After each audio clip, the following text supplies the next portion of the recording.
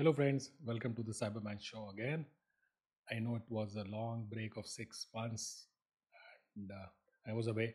I was actually busy with my office work.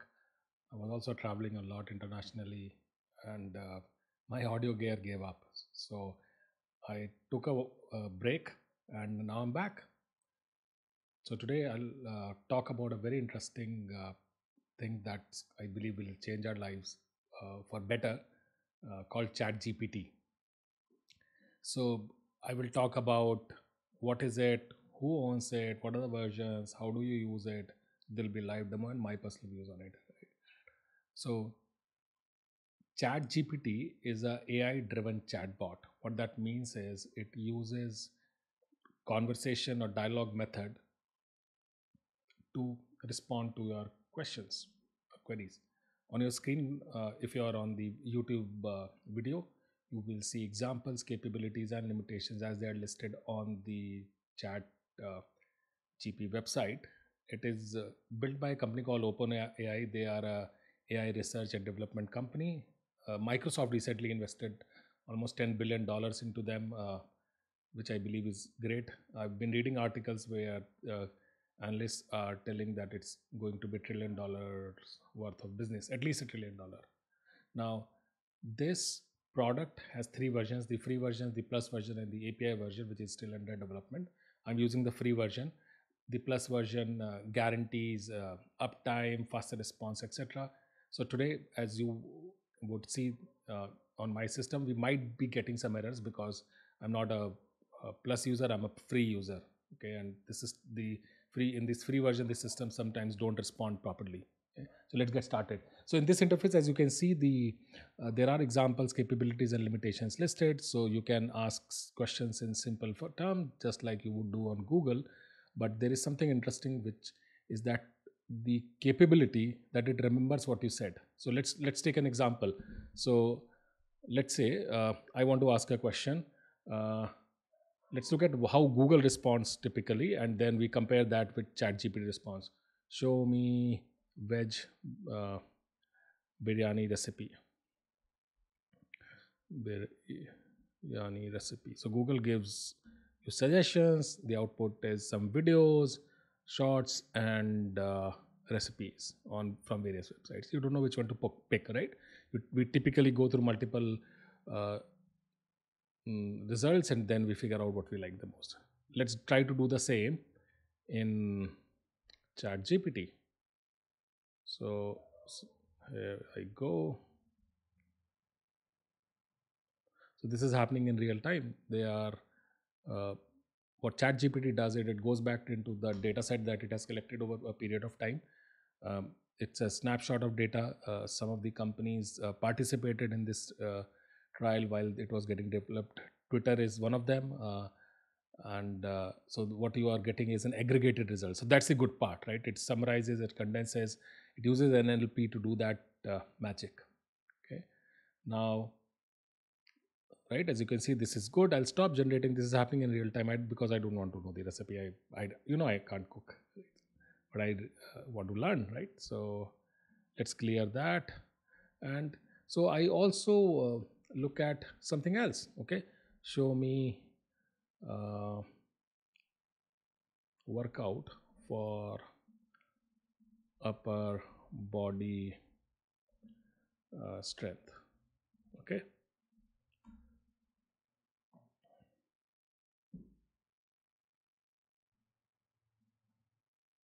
So it's giving you push-up, pull-ups, right? The standard things that most people most of you know, right? And let's wait for this to finish. The good part is I don't have to go to tens of uh, sites to look at the version. Now, here is the interesting part.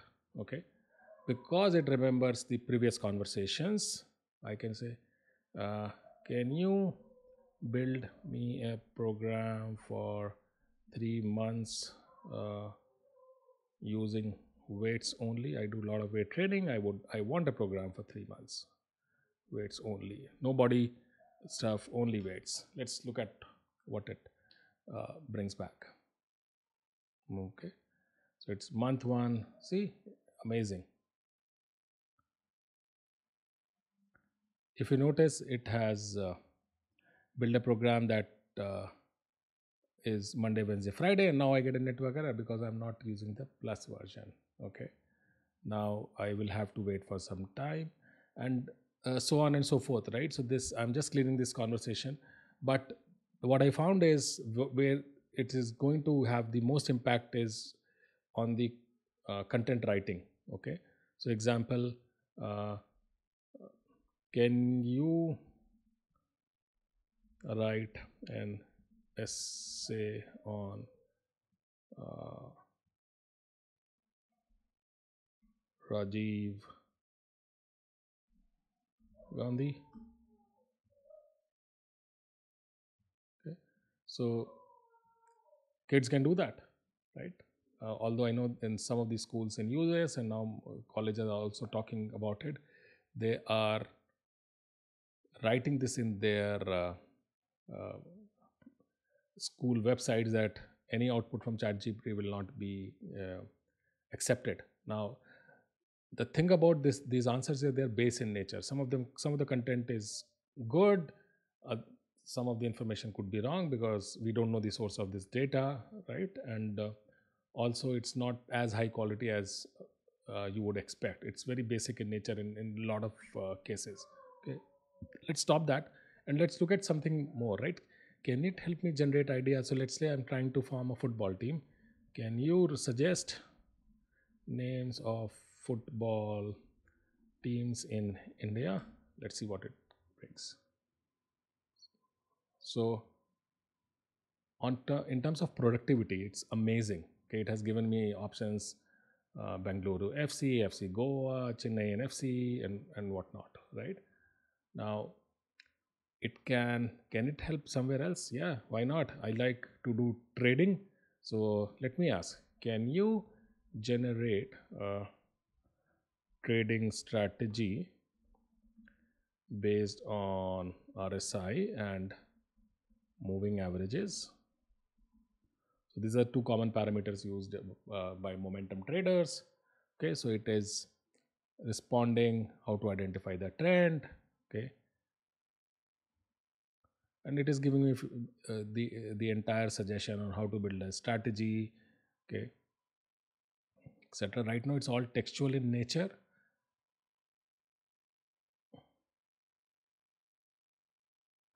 and it is telling me how to enter the trade, how to exit, and it is telling me to backtest. Okay, great. This is a good summary. Maybe I would have found it by doing 10 or 15 searches on Google. Now, this is where it gets crazy.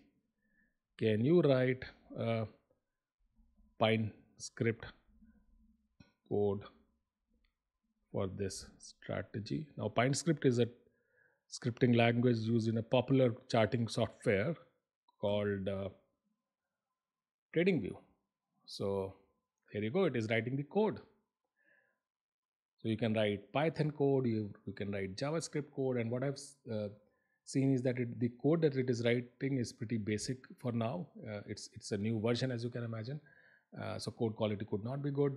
There are no optimizations present, and this still needs to go further, right? As of the current version, but this is amazing, right? The problem is that somebody needs to understand this. You can't blindly copy paste everything because you don't know the source of this data, where it is pulling this data from, how it is generating.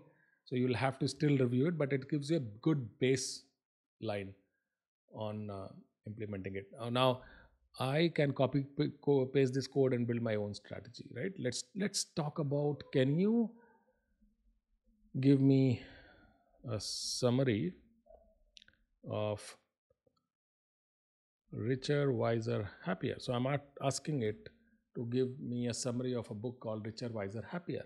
Now, this is very interesting because there are a lot of websites that only do book summaries. What will happen to their business? So it's going to disrupt everything. Okay. So it's generating that summary. And if you once it stops and you regenerate, it comes up with a similar answer in a different language. Sometimes it can be the same answer also, depending on the question. Okay, so it can help you get generate codes,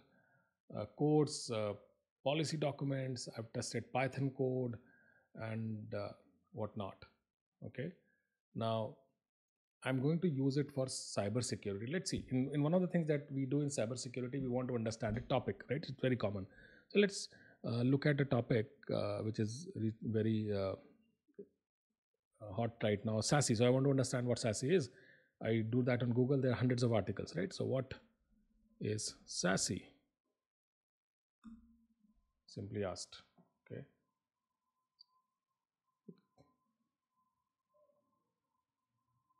Amazing.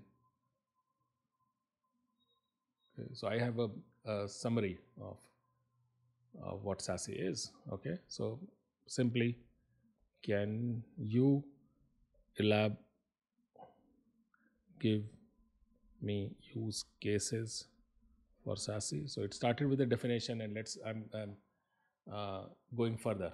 Okay, which is show me what it can do for me. So it is coming up with the right answers, which is remote access, cloud adoption, compliance, network segmentation,